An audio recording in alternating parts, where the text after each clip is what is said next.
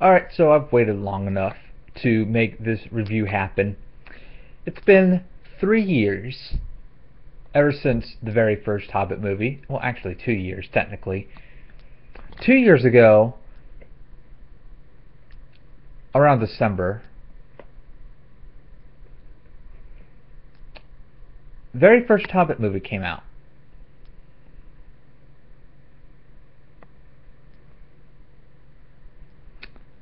And it was probably one of the greatest films of 2013 or 12. Was it 2012 or 2013?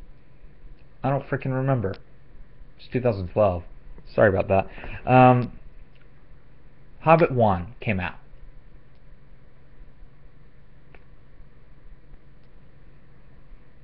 Personally, it's one of my favorite movies of the Hobbit movies, because you got Bilbo, who meets Gandalf,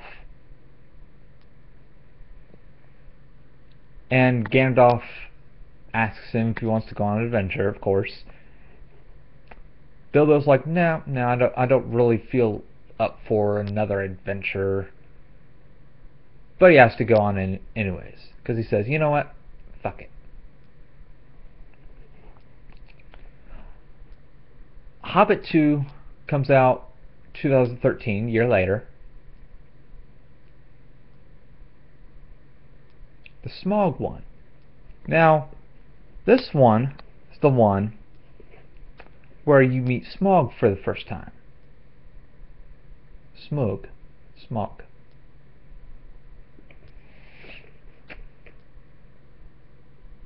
They could have done way better than that dragon. They turned him into I want to say a drake instead of a dragon, if you know what I'm talking about, of course. I have a friend of mine who can explain in great detail on why this Smaug sucked. But the Benedict Cumberbatch did a really good job with Smaug, and of course with Sauron. That was pretty freaking cool. Hobbit 3.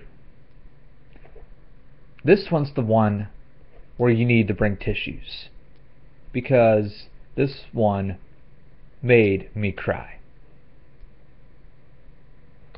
And this is the review.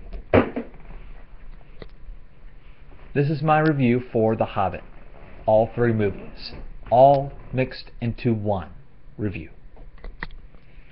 Now, I'm not sure if I've reviewed any of the other 2 movies, but if I did, screw all those other reviews. This one is about all 3 movies. Now, there's a lot of people that said all this could have been avoided and it could have just been mixed into 2 movies instead of 3. So what was the use of having 3 movies? Well, when you read the book, it seems that the battle would have taken about as long as Peter Jackson did, or maybe even longer than Peter Jackson did in the movies.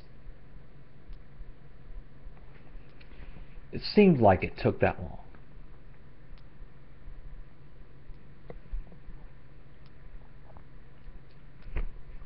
The major concern about this movie is that they kind of drew out a couple of those scenes a little too long. And what I mean about that, I mean Legolas doing his little thing. I don't even know why Legolas was even added into the movie. I don't even think he was in the book at the time. I don't really know for sure. But the love story between that one chick and that one dwarf, can't really remember their names at the moment, but I eventually will come time. But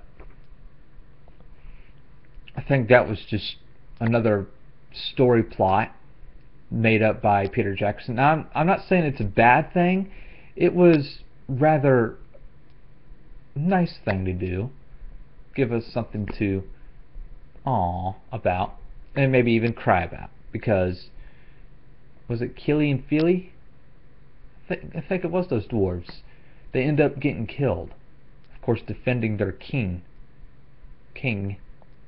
whom also gets killed. Now, which death was more cry-y? Wow, that's really hard to think about, because first you had these rumors going around that Peter Jackson was not going to kill off Thorin, and they was just going to kill off Keely. So that would just made the movie god awful, maybe. I don't know. It was still a really great movie, either way. But I think one of the saddest death I kind of felt more the most was Thorin's. And the reason why I say Thorin was because I literally started bawling as soon as he passed. And really, it was to me one of the saddest parts of the movie, because you end up liking him at first. He's like, oh, he looks like a really cool guy, so I'll like him. And then he becomes kind of sort of a jerk. And then at the end of the first movie, he's like, oh yay, he's a good guy again. And so then throughout the second movie, he's still kind of cool, trying to get everybody to the mountain.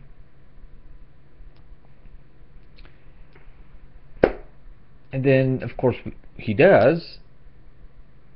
So then they're fighting off the dragon. Of course, the dragon goes out and destroys Dale. No, it wasn't Dale. It was Lake Town. Excuse me. So he goes out and destroys Lake Town.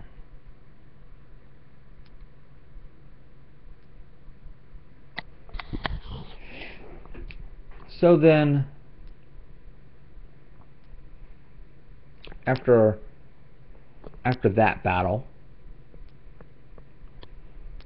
of course, everybody needs to find shelter because winter's coming. So they go inside Dale, hoping to get inside Erebor. And of course, Thorin goes all pure evil and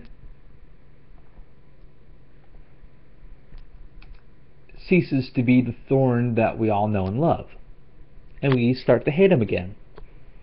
Well, I didn't really hate him. I just kind of felt bad for him because he's crazy about that gold that just made him just sick.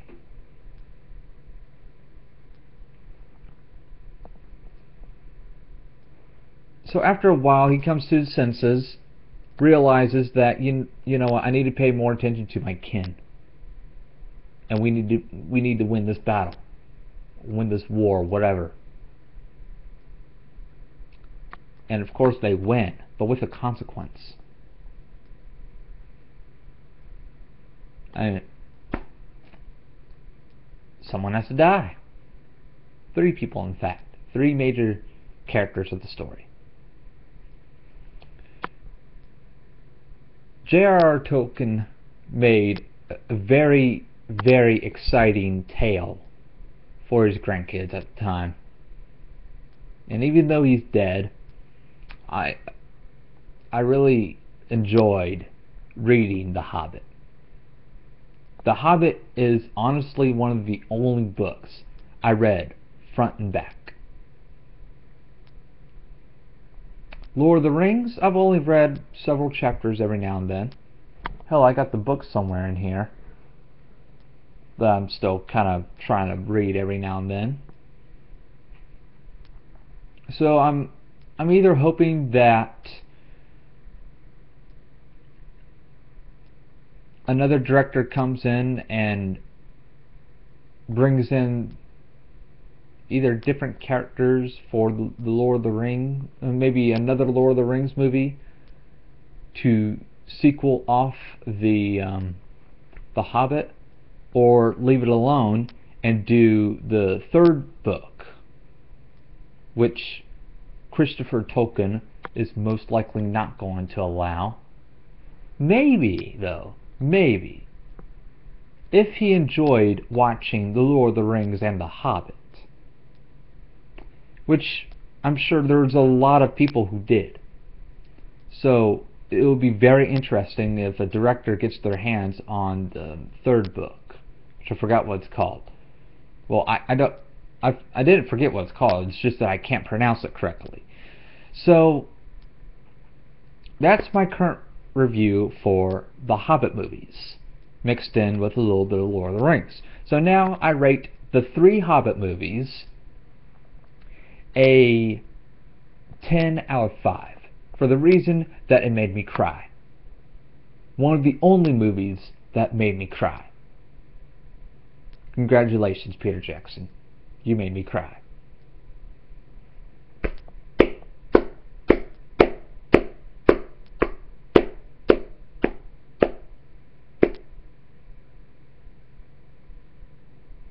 No one else is clapping with me. I don't know why. Am I really the only one who fell in love with the Hobbit movies? I mean, come on. Fuck it. Thank you guys for watching. I'll see you guys next time.